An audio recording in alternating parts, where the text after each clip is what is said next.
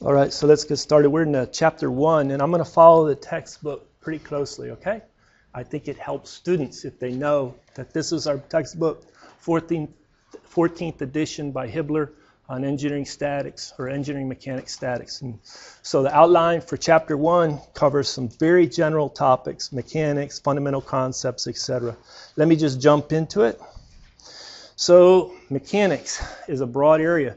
So after statics, you pass a class in dynamics, where things move, where things accelerate.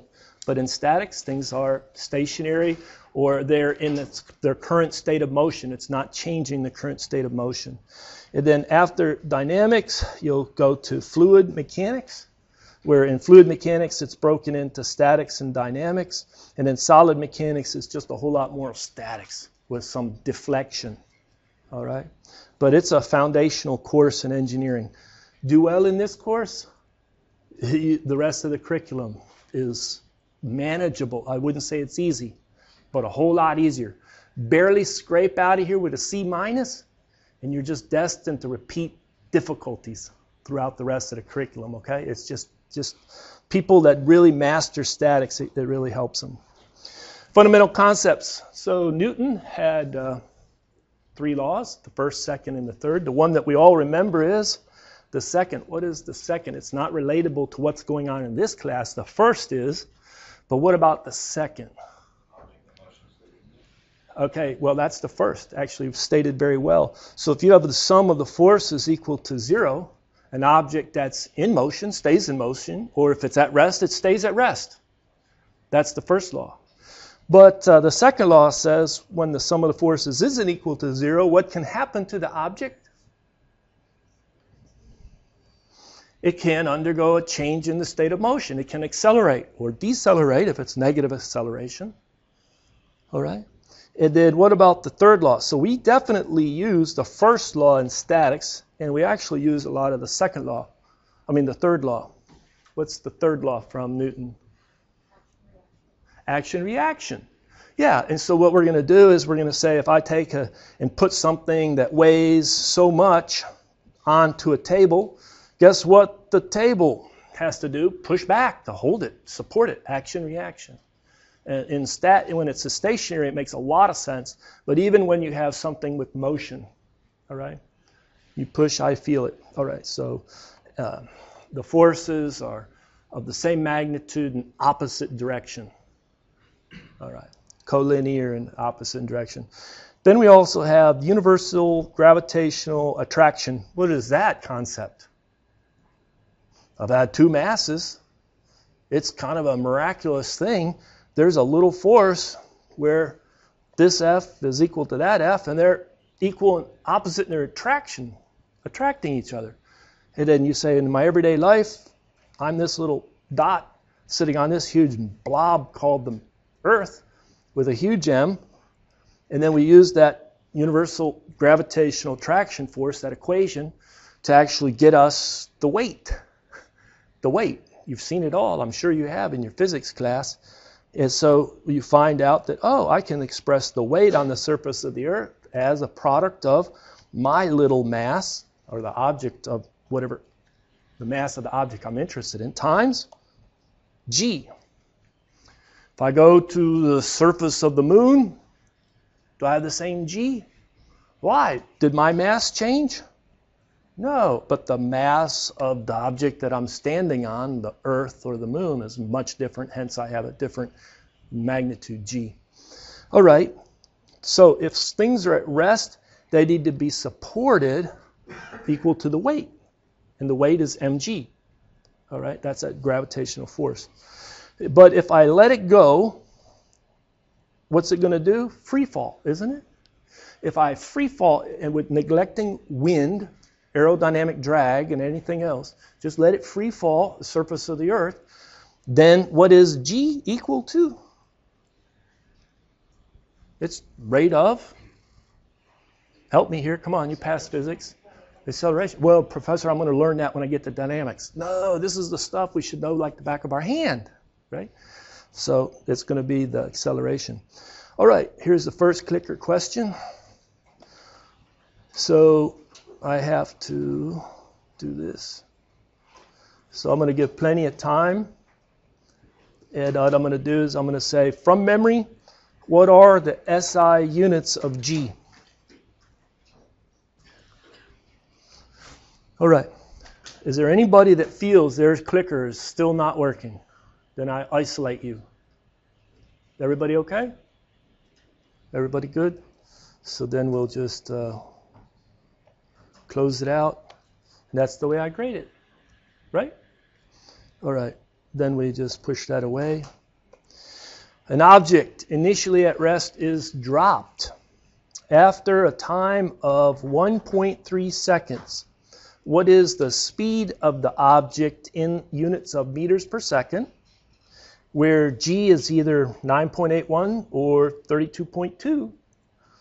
Express your answer to 3 significant digits. Only those with iClicker 2's alphanumeric will be able to do that. So make some calculations. You're in little teams. You can talk. If you don't have one, and then go ahead and input the answer.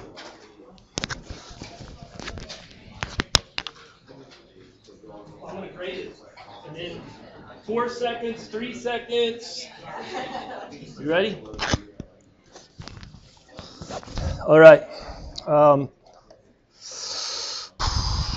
Okay. So 12.8. 93% of the class said that's the right answer, isn't it? And there's a few with the 16.6 and 12 point. So what I do is I calculate that correctly. Okay. Now, somebody says, but when I did the calculation, it's the time times the G, right? That gives me the V. And when I did it, I get 12.753000. True? Now, you're asked to give it to 1, 2, 3 significant digits. And so that last digit needs to be considered for rounding, or stays a 7. But it was a 5-3. So what do? Round up. What happens if it would have been a 12.741? It would be 12.7. Does that help? Your question? Yep. 5 or more is up. Below that is down. Or stays. It doesn't round up. Yeah. Okay. Let's finish this. Let's go here. What is the weight of an object that has a mass of 88 kilograms, where G is either in SI units or USCS units, and express your answer to 3 significant digits?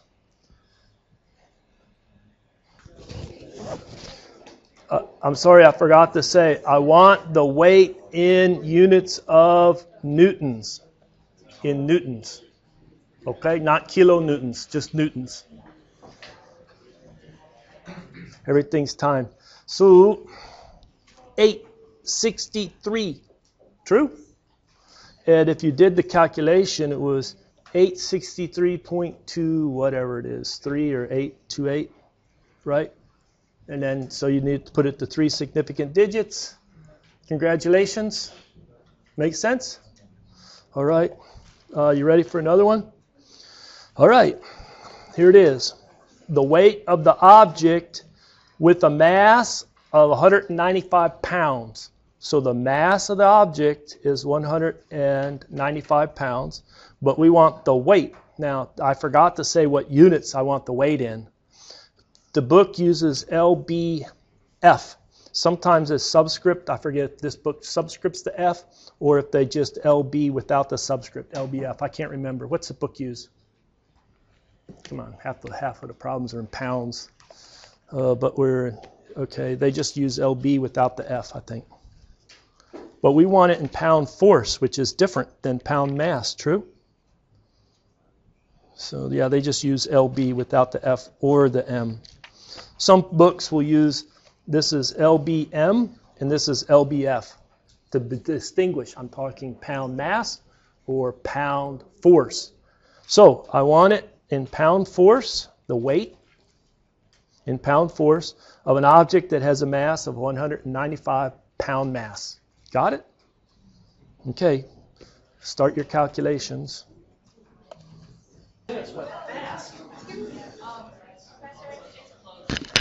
I know it closed. It went over 2 minutes. I studied like 2.5 minutes. Well, look at, let's go ahead and see if anybody inputted. Okay. I'm looking for the right answer. 21% of the class is correct. Or those that respond, I should say. 5 students have nailed it. All right, who are the happy 5 that can explain it to the rest of the class in their own words? Yes, please give it a shot. Thank you for volunteering. Please listen. 100, it says it's already 195 volts. On the surface of the earth. If you go to the moon, the weight changes because G changes. But on the surface of the earth, right? Okay, who else was one of the 5? Yes, sir. G sub C is a conversion factor. You can look for G sub C. It's kind of archaic, but it's a useful conversion factor, right? So if I have that weight is equal to mg, I would divide by G sub C, and that's a reminder of the unit conversions that I need to do, right?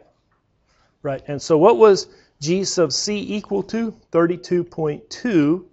Remember the units on it? It's like feet times second squared over. Okay, how about LBM, foot per LBF, S squared? Is that G sub C? Is that right?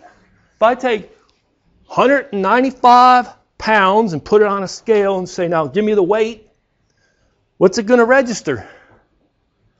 195. All right, well, anyway, this is the right answer, isn't it not? So, what about this G? You said weight is equal to mg, true? And G can be remembered as this is the rate at which it will accelerate if I drop it in the Earth's gravitational field. All right. But take a look. G is equal to the weight divided by m. Did I rearrange that equation correctly? And just think about it for a minute. If I take 1 pound mass and put it on a scale, it should register 1 pound force weight. You know what? G is often very useful, very easy to use. G is 1 pound force divided by pound mass. I don't know why more textbooks just don't show that. Because a lot of times we use G to calculate the weight of something that's supported and not free falling. True? Is this good G or not? If you would have taken and said the weight is equal to mg, and I would have said 195 pound mass, multiplied by G, which is 1 pound force per pound mass on the surface of the earth. Hey, you're making this class too easy. All right, let's press forward. Units of measure, everybody's seen this. You have length, you have time, you have mass, you have velocity, you have force. Some are called primary or fundamental. Some are called secondary and derived. This goes all the way back to high school. All right. Some you express, once you have the dimension, you need to have units of measure for each of those dimensions. So you may talk of meters for length or feet per length. Or you may talk mass in kilograms or mass in pounds. Or force. Let's say, what would be a good SI force, newtons? What about force in USCS? Pound force, pounds, right? All right. Then this whole section goes and reminds us about prefixes. So a newton is different than a kilonewton. What is it? What's that kilo do? It's 1,000. So there's only a few of them we use all the time. The kilo, the milli, the mega, the centi every now and then. But we should know those. As well as rules, right? It's sometimes confusing if you have a megamilli or something. It's just, and somebody says I have 13, the length is 13 meters, right? But they say meters as if plural. So some people may say, oh yeah, meters as in plural. Is that right? How would you interpret this? Milliseconds. All right. How many people go to the grocery store? You look at something, you buy a 5-pound sack of LBSs. What? What do you mean LBSs? 5-pound sack of potatoes or 10-pound sack of potatoes, right? And it's 10 LBSs. What is this S doing? Well, okay, some people pluralize stuff. You just have to know. It's common, but that's really not standard engineering. All right. All right. Dimensional homogeneity. How many people know what this is? Do you know what that is? So if you have, can you add apples and oranges? No. So if I have something like this, I have A is equal to B plus C. And if I know that the dimension of A is length, and maybe I like to think about it in units, like the SI units, maybe in meters, right? Then B needs to be length, and C needs to be length, because you can't have length per unit time combined with length. This is dimensionally inconsistent. So dimensional homogeneity says if I have terms like this and I'm adding them and I'm equal to, they have to be dimensionally consistent. All right? All right. Please look at that, because it will save you many, many times in your engineering career.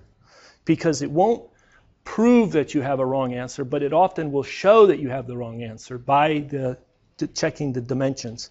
Significant figures, we just talked about it, rounding off to the right number of significant figures, and then how to do calculations. It's a very good chapter to read. I wish most students at this level would read it and take it to heart, because you're going to do the same thing in your dynamics, your fluids, your solids, thermo, other classes. Here you go. Here's a question for you. It's a numeric response. Make the following calculation and express your answer to 3 significant digits. And we'll only give, 40-some seconds.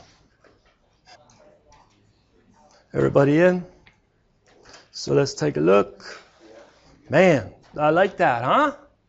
This class needs to make it harder. No, we don't need to make it harder. All right, so let's do it with this one. Make the following calculation, express your answer to 3 significant digits. What is that COS? Cosine. Yes, sir. Is that in radians or degrees? Your call. But that is what I'm testing right now. That's an excellent question.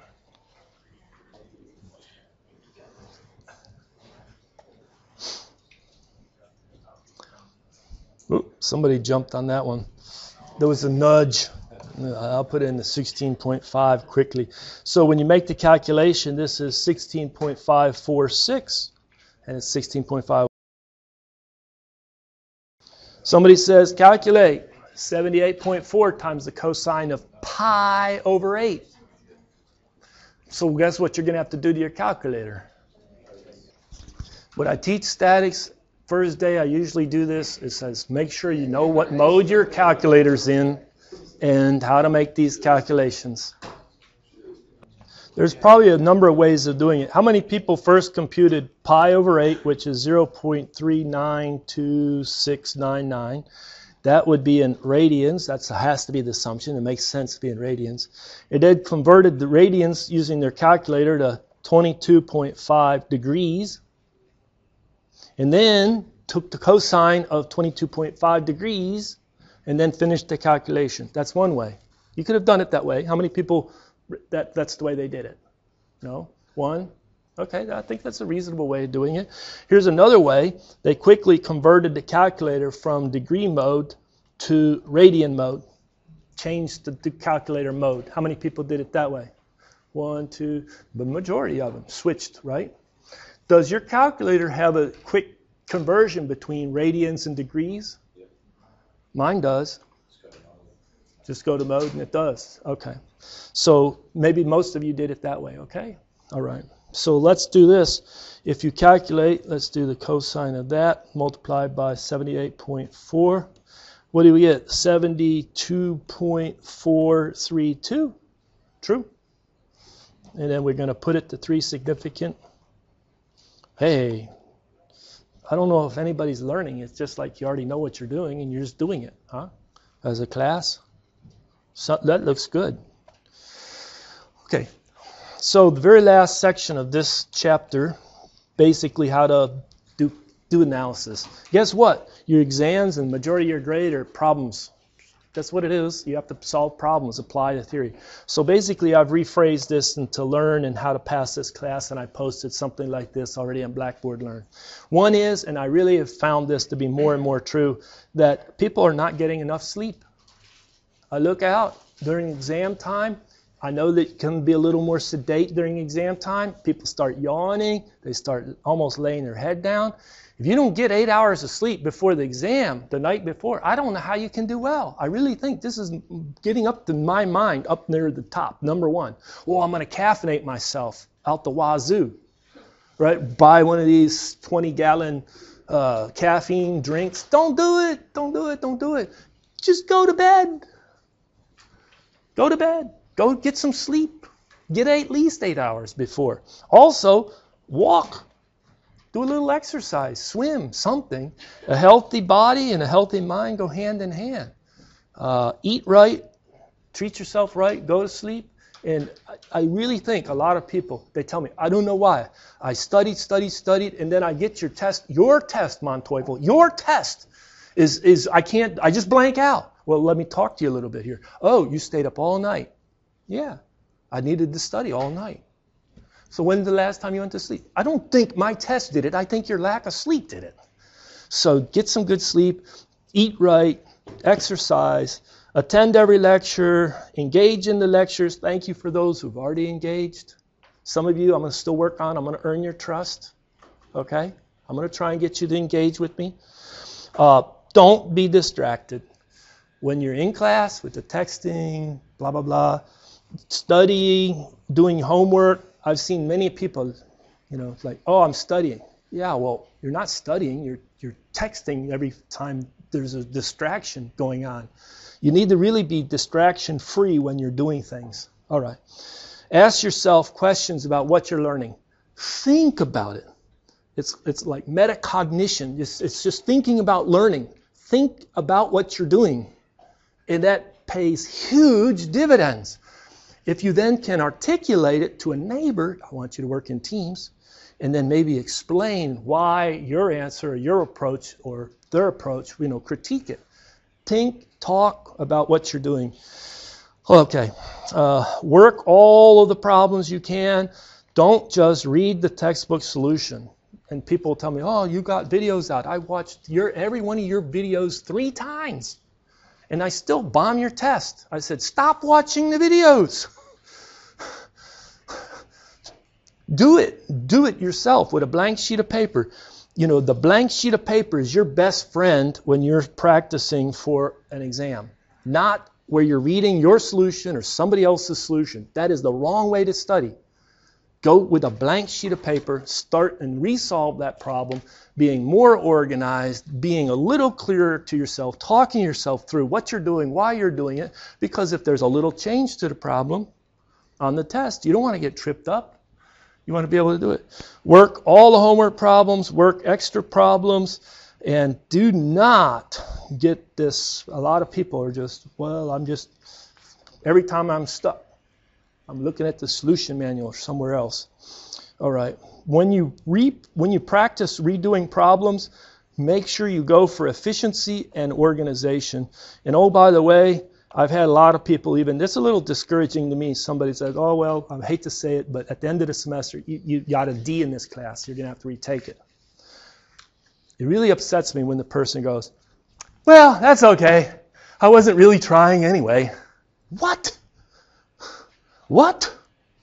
You weren't really trying anyway? Well, no, I was taking 9 other hour classes and I was working 40 hours a week. Hey, if that's the boat you're in, do yourself a favor, get your tuition money back or as much as you can now, call it quits. All right? Believe me, you need to devote time to pass any engineering class, but especially statics. I remember when I took statics. It's been a while. It was vicious. It was vicious. It was difficult. All right? So please, if I didn't have the time to devote it, I would have not passed it. It's a very difficult and challenging class.